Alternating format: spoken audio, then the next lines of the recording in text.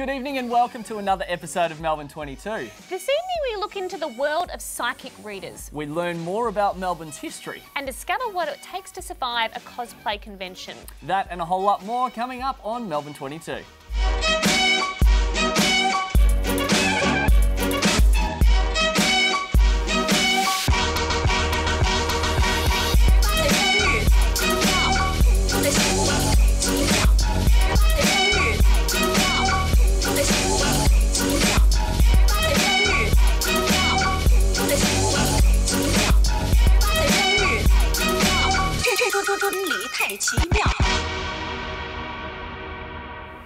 Hello and welcome back to episode 4 of Melbourne 22. I'm Aaron McCarthy. And I'm Anna Burgess. Nice. See, she picks up pretty quick. Now, Anna, not boys. Anna. Yes, Aaron. Have you ever heard of cosplay? Yes, but no, I'm lying. What? You've heard the word though, right? Yes. Okay, well, it's kind of all about costumes and playing, apparently. That sounds I'm like no a expert. good Saturday night to me, but yes, does. tell me more. Right, it's like those parties you go to.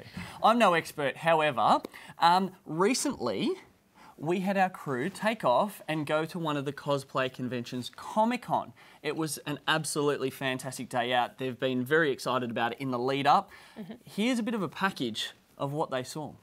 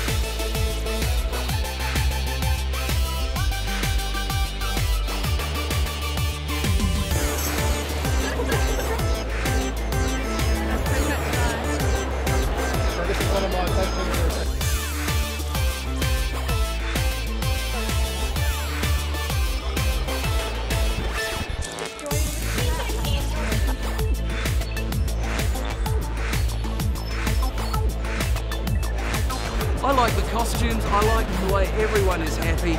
Everyone's like super creative. I like the merchandise.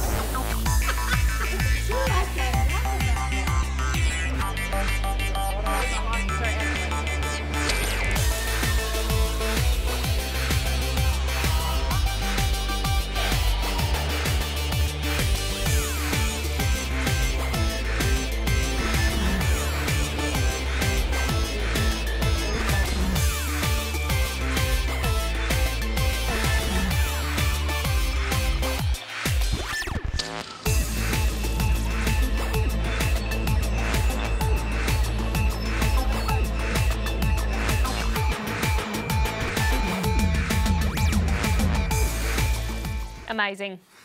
Amazing. Those outfits to die for.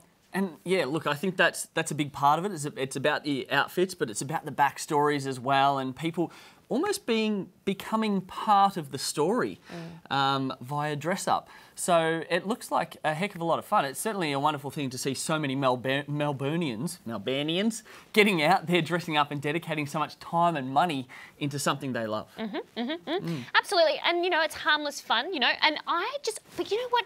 I just want to know how... What do you want to know? Look at me. What's that? Like the tiniest violin in the world, like, and I'm doing two of them. Two of them. them. That looks really It's a suspicious duet. like that. It's a duet. But like, how much time Tuning the must go radio. into those outfits? So intricate. Yeah, you're right. That's why we, today, in the studio, have a fellow cosplayer, Emma Wood, who knows all of the do's and the don'ts of what happens when it comes to cosplay. Hi, Emma. How you doing? Welcome to the show. Thank you, it's good to be here. Now, Emma, can you please explain to us what cosplay is all about? Well, to begin with, cosplay means costume roleplay. So it's basically taking your favourite character from a movie or a cartoon and dressing up as them. So it's pretty fun when you get into it.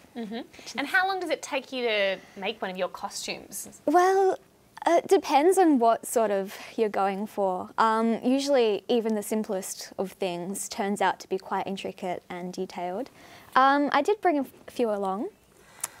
This one here is from... This is Gary, yep, correct. Not really. From the inside, it looks fine. It's the Little Mermaid, isn't it? Yeah, absolutely. Ariel. Yes. So gorgeous. It's from the movie Silent Hill, so it's one of the nurses. This took about 3.5 months to make. Wow. So it had a beanie on the inside, and it was like a balloon over a beanie with a paper mask taped to it, and then you just sort of work from there. So there's specific techniques for all of these costume things that you've made. Can we have a look at a few of the other things Yeah, that of you've got course, there? of course. Yeah. So to go with the mask, I've got the dress. Whoops, don't Oh, fall. yes. The Is dress. that for Cinch a that in small with a person's belt. head? Can That's I a put it Saturday on- can I night put it on? outfit. Oh, of Is that course. for a small person's head? You take It's rather large. It's... I know, I've noticed. You You've just got a take that off large the head. side and you can Okay. put that on there. Am I gonna... You sure? Yeah, go for it. Okay. I told you it was a big head. Oh, man. That is so much better. Hi, I'm Aaron McCarthy, and welcome to Melbourne 22. That is so much better. Like only 2 weeks ago, there was a dog in front of his face, which worked beautifully, and now this. Yeah. Yeah. It actually suits I can't even you. see which camera which camera is it? Hello. Now let's get back to the Comic-Con convention. Can anybody just turn up? He's gonna face act now. Can anyone just turn up? Like who goes? What's the go? Pretty much anyone who has a ticket can get in, so you don't specifically need to dress up to get in there. It is a lot more fun if you do, but there are a lot of people that just walk around in casual clothes or photographers. Yeah. Pretty much you go and it's full of celebrities, so you get to line up and meet them, get your photo taken and autograph, which is all wonderful. Your favourite celebrity then? My favourite celebrity that I've met so far would probably be Tom Felton from Harry Potter, so Draco Malfoy. No way. It was... Can I just say, have you ever seen The Karate Kid? What one? Okay, the first one with the evil blonde guy. The original one, They're the yes. same dude. What do you mean they're the same dude? Evil From blonde guy and Karate Kid. Malfoy. Okay. Look at them together. Same person. All right, can we just quickly have a look at what else you've got here? Oh, Just no quickly problem. throw them up to us because we're. So I've we're got running the short of time. dress. Yep, the See, dress. that's kind of This your is the- size. This Yep. is the dress for the. You could wear that. The Yeah, matching. that works Yep. together. What And else you you know got? what? You know what? Put that with a nude pump. That's a Saturday night outfit. Oh my Actually, that's good- what they wear. Remind me never to go out with you on a Saturday night. This is the scalpel. What do you got over here? Over here we have Anti-Saurus shoes from the game Kingdom Yeah, Hearts. so shoes that don't like dinosaurs. Very good. And Anti-saurus. I have a few bunions on my toes, so they would actually work really nicely. I've got really got ugly very ugly ex-dancer feet. feet. Whoa. Yeah, It's actually the ultimate quite workout with gorgeous. those. What are these here? That is the rest of the costume for Anti-Saura. So Okay. I've got the pants. These are some of the things that you can buy Where's online. Anti-saura from? Anti-Saura is from Kingdom Hearts, so it's the contrast of the protagonist Sora, so it's his sort of dark shadow inner form. Okay. Now, one final question. There's costume competitions. Yes. Can you explain to us how they work? Okay, costume competitions, to pop it simply, is when everyone sort of, they've got sort of standards that you have to go through where you have to have made the entire costume yourself, not purchased it online. So there's rules. There things is like rules that. and regulations to go by.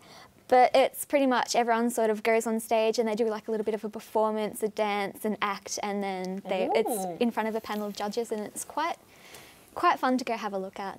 So I think we're ready to go do some dress-ups. I think Yeah. so.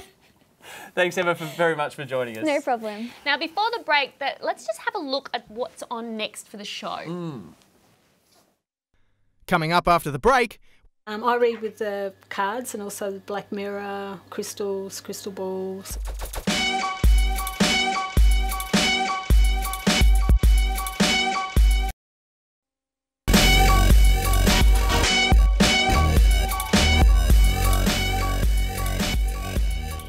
Yeah, yeah.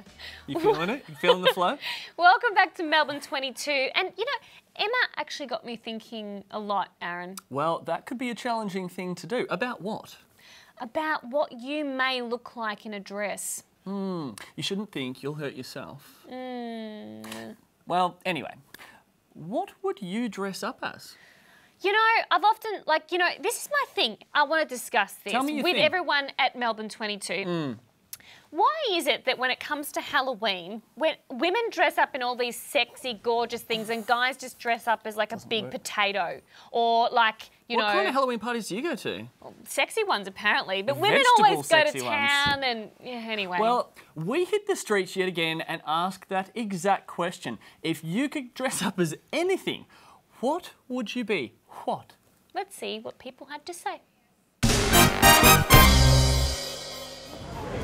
Astro Boy. Batman. Drag queen. I don't know, Bert or Ernie. They're quite cool. I would probably dress up the way I'm dressed now. It's got a body for the Hulk. If I could dress up as Johnny Depp from Blow. A mix of sneakers. In terms of have that wardrobe would just be outstanding. And pull it off too. That'd be pretty good. Really nice pants, suit pants. Oh, gee, that would be Cinderella. Oh, that's such a tough one.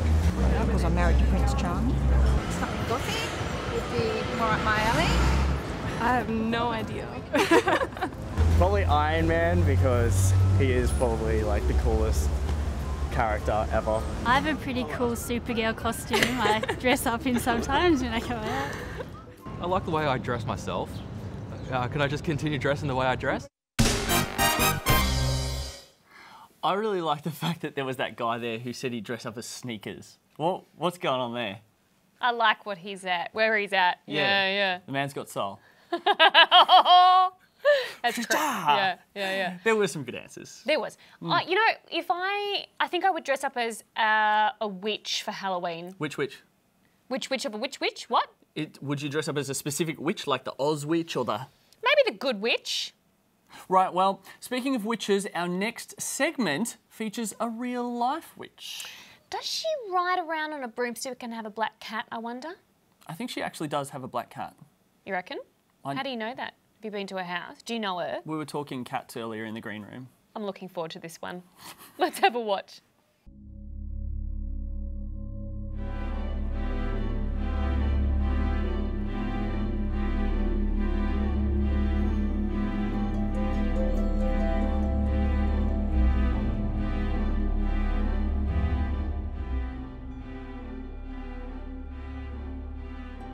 Using a mix of remedies, herbs and practices, they assist a person to enlighten their life.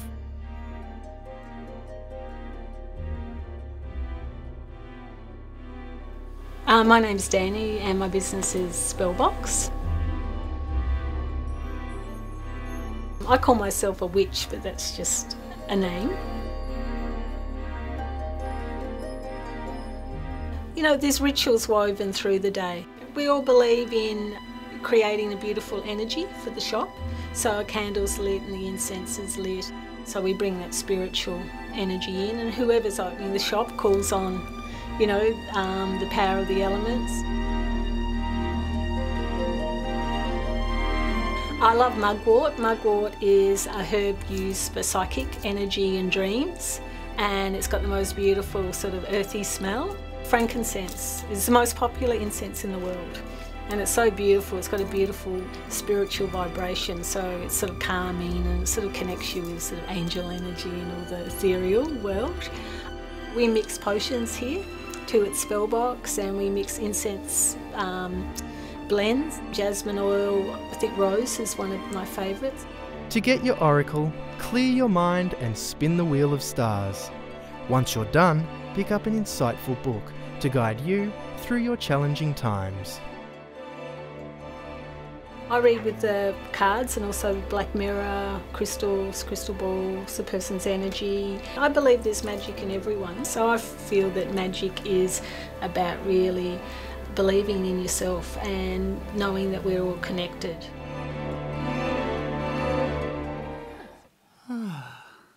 That's made me feel so calm. Because we're all relaxed. connected. I was expecting witches and hats and the dark arts. Those tarot cards really interested me. Yes, they interested me too. Now, Anna, could I please have your palm? What do you want it for? Yeah, well, I'm going to read it. Oh. Okay. open, please.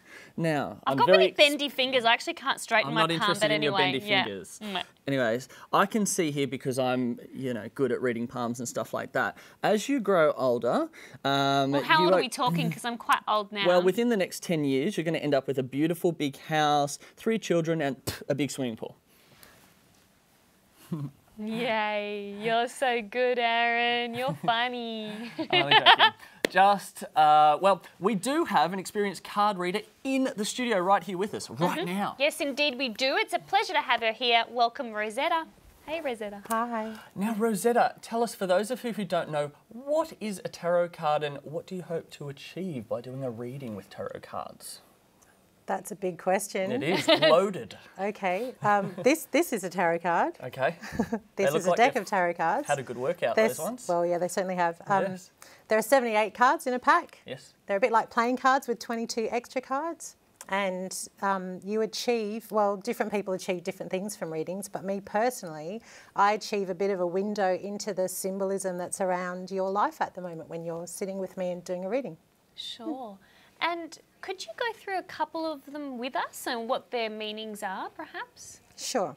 I'll just pick the top one. Go on. Yeah, go for it. This is a sun card. A lot of people know this card because it kind of, well, he's riding his horse as this little kid and he's quite happy. So it talks about being uplifted and feeling good about yourself and everything in your life kind of fitting comfortably. So if I pulled that for you, I'd be smiling with you and going, I think everything's pretty cool at the moment. Yeah. Yeah.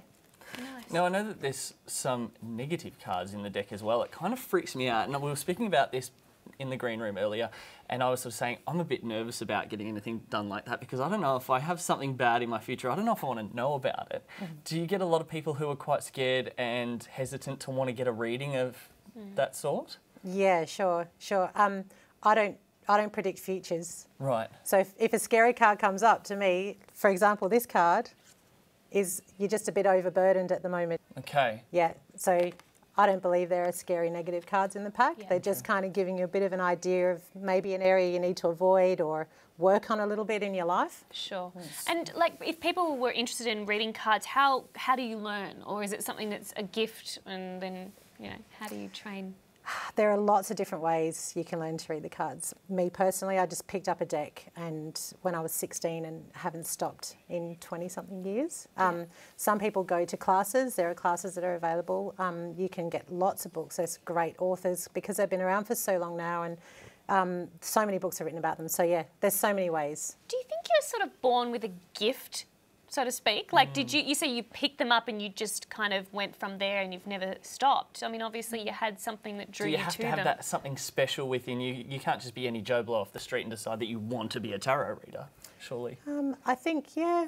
Your spirit's pulled to it, you're passionate about it. It's a bit like a musician isn't just, you can learn to play a musical instrument, but whether you love it or not is a whole other thing. It's the same with tarot cards, I reckon. Do you find that there's a real negative connotation to the word witch? Do you think that there's a lot of people out there who, have the fear of the unknown because there's such a mystical sort of dark backgroundy sort of feel to it? Definitely. It's a big unknown world, isn't it? Definitely, yeah. And witches aren't scared of that. So we get into the mysteries of life, which is, we reveal with tarot cards and things. And I think that's what scares people, is that maybe they don't want to get into the mysteries. They kind of like things as they are. So. Do you know, I'm going to butt in there. Did you know that an ancestor of mine was a witch and burnt at the stake? No. Because she tried to leave her cheating husband. And she was a writer. Can you believe that? I know he keeps wanting to talk and I keep like... I want to know if real witches get jealous of Harry Potter these days. Totally. He's taken all the glory. He's great. Yeah, Rosetta, thanks so much for joining us. We really appreciate you coming along. Have to get backstage and really find out what's going on in my life right now. I'm quite confused. After the break, we have another instalment of History of Melbourne. Coming up next, we're treated to a live performance from Susie Blue.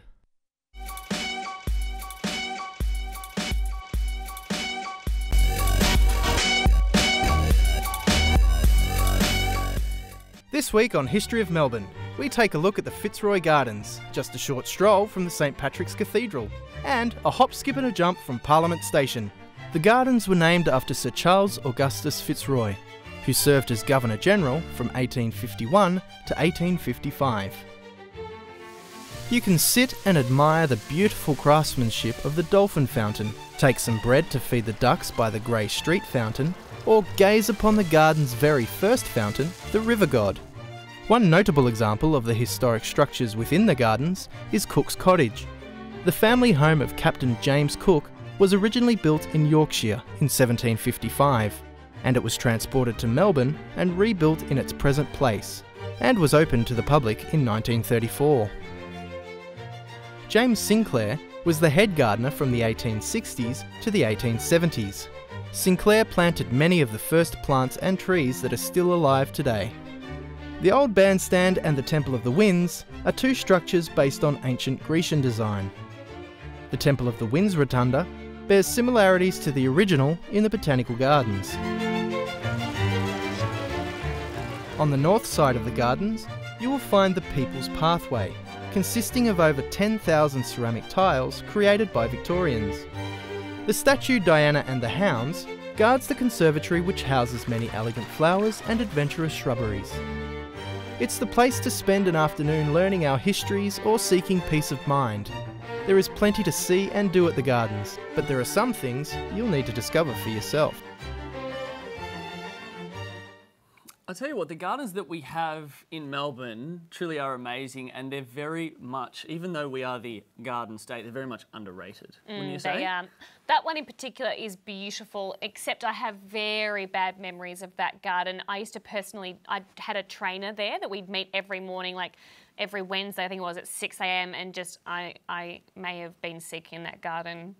Do the memories of that haunt you by any chance? They haunt me. They do haunt Aaron, you? They haunt me. Well, it's interesting that you say that, Anna, because we have a very interesting segue about a haunted bookshop. Have you ever been to a haunted bookshop? Well, no, not that I'm aware of. I did go to Borders, and that may be the reason why Borders closed, but It's probably haunted now. It's empty. Well, we're about to find out what it's like to actually own a haunted bookshop.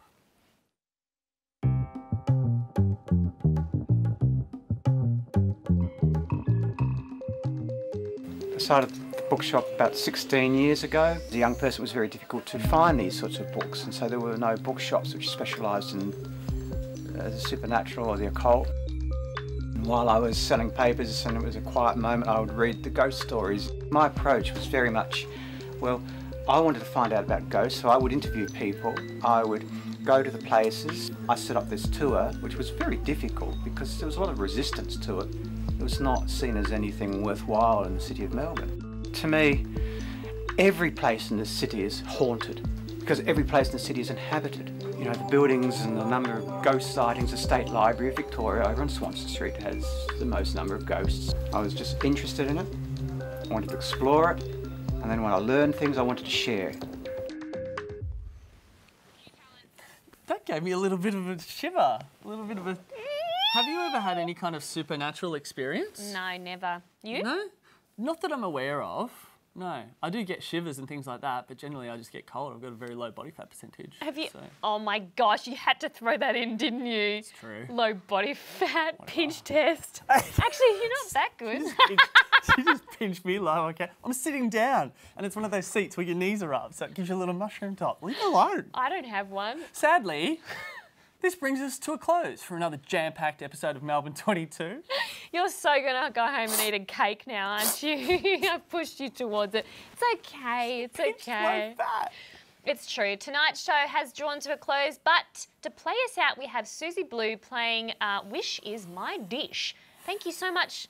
Are you okay? I'm all right. I'll be fine. To everyone at home that has joined us this week, I hope you've had a good night and you'll tune in with us next week. At least Susie Blue will cheer me up. Good night.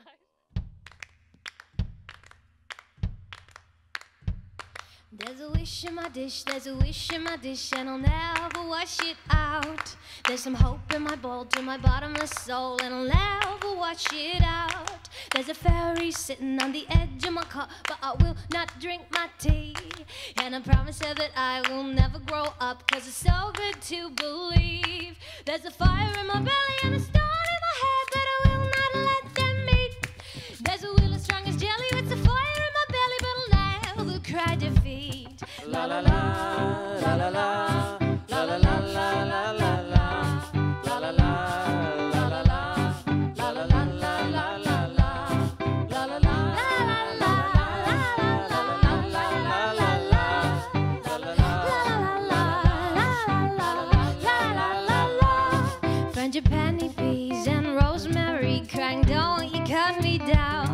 and the dogs scratching fleas, and the fruit upon the trees crying, don't you pull me down. There's a spider spinning up a web that looks like an engineering feat, but I'll never pull it down, cause I know that's where her baby spiders sleep. Well, the land and the seas and the oceans and the trees, long before we're here, the guy in the sky or the god with the beard, what a crazy new idea. La la la.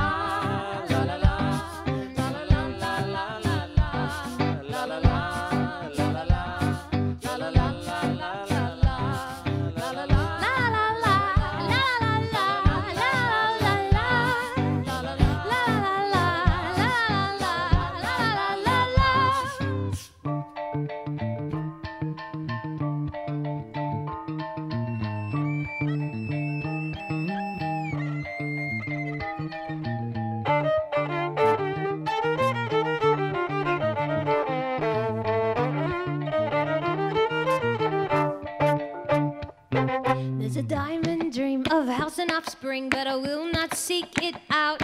There's no ring upon my finger, I'm a happy solo singer, and I know what I'm about. There's a boy singing blue about how fast he grew too soon, became a man. There's a boy singing blue about how fast he grew, wishing he was Peter Pan. La la la.